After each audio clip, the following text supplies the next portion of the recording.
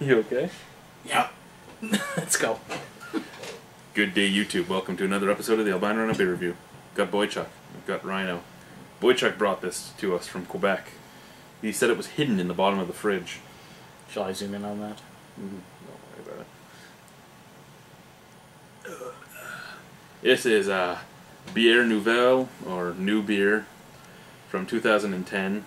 So it is last year's new beer. The website said that it was made with the first hops and malt from the last harvest. That it was made in the winter months, released in February. So this came out February 2010. It is now September 2011. It is good until the first month of 2013, so we still have a while to go. 8% alcohol, brewed in France. It's a beer on lees from the Biere de Sylvester. It's fucking stapled shut. So I got a collection of different openers over here. I don't know how I'm going to pry this staple off.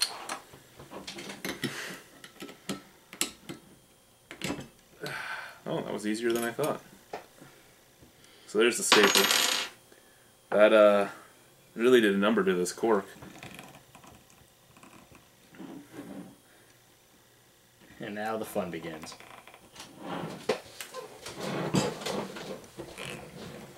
Oh, fuck me. Corkscrew, right?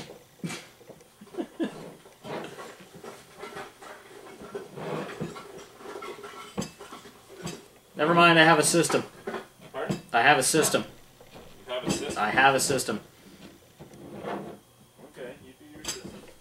I'm going to try to find my corkscrew. I've got it out. Oh. Guess I don't need to find it. Oh, ho, ho. Lovely smoke on that one. Oh, I wasn't here for it. I heard the pop, though, from across the room. Lovely smoke on that one.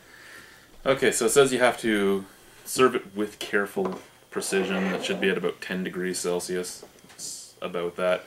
And to leave the fine yeast in the bottom of the cup so you do not get explosive diarrhea like when you drink Paul's cider. It's funny because it's true. He still argues that it wasn't, so I drank another bottle just to find out, and yeah, it came back. Well, yeah, it's... As Ken put it, so that's why my toilet's been destroyed for the last week. Sorry, Paul. Well, it's a very heady beer. And yeah, I didn't pour it very well, but it wasn't like I poured it horrendously bad. No. We have a visitor coming down the stairs. It's a very heady beer. Well, we didn't want to drink the bottom of it, but it seems like we have almost nothing out of the bottle. Yeah, this is true. We're about halfway through the bottle at this point. And the head isn't really moving. No. Lots of carbonation. It actually... Maybe that's what the staple's for.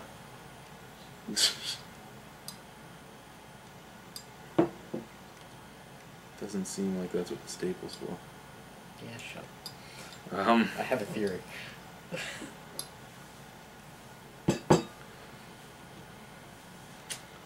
Looks a lot like a Belgium yeasty beer, but I mean it is on lees. Nice thick head. Lots of carbonation. Actually, the head is kind of leaving on the sides of the glass and leaving, like, if you looked down on it, in my glass at least, look down at that. It's like the sides are empty now. That's messed up. That's awesome. The head keeps you from smelling too much. Yeah, it smells yeasty and fruity.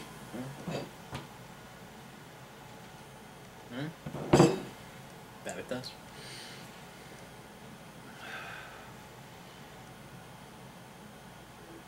Now it kind of looks like a turd fighting its way out.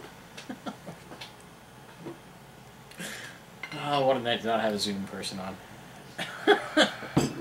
Whoa, whoa, whoa, I'm getting a mushroom head.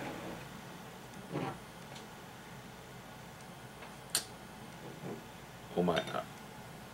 Look at the top of this beer and tell me what it looks like now. I will not answer this question.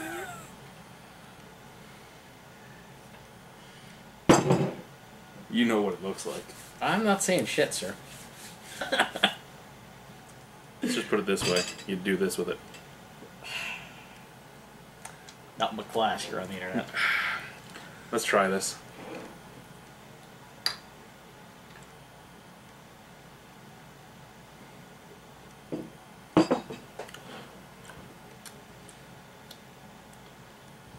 Yeah, it's a yeasty beer. Yeah.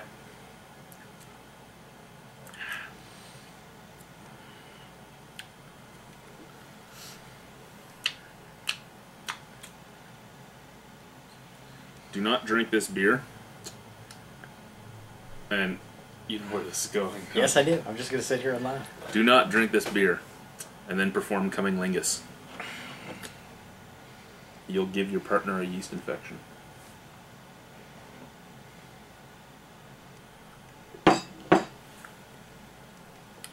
It does have that bite that it talks about on the internet, though. Yeah. Yeah, it does. You do get some fruit. A little bit of dark fruits, I'd say, like a plum. Possibly, yeah. Not a fan of the aftertaste, though. Oh, that yeasty alcohol burn? Yeah.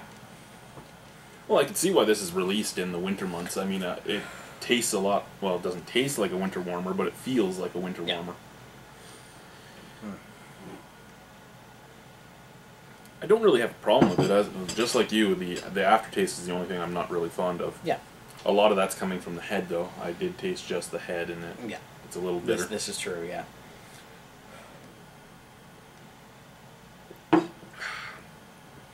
It is a really well-made beer, though, especially when you think about the fact that this is 17 months old now. Mm-hmm. Definitely not bad at all for being 17 months old. No. It aged really nicely. I don't know what it tastes like fresh, but right now, it's nice, it's mellow. Everything is actually really good until you get to the aftertaste. And the aftertaste is just yeasty, alcoholic, and warming. Yeah. But again, looking at it for what it is, as a winter warmer, I think I'd really like it. I'd probably give it a 7.5 out of 10. It's really worth a drink. I personally find it's well done. And I would drink it again.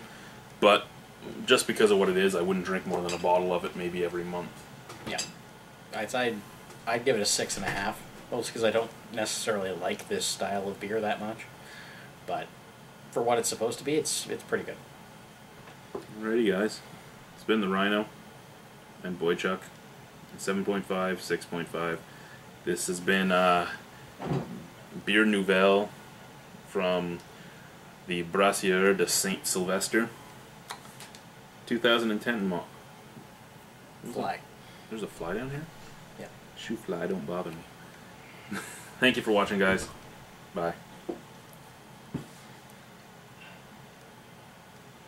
Really, James isn't here, and we still get those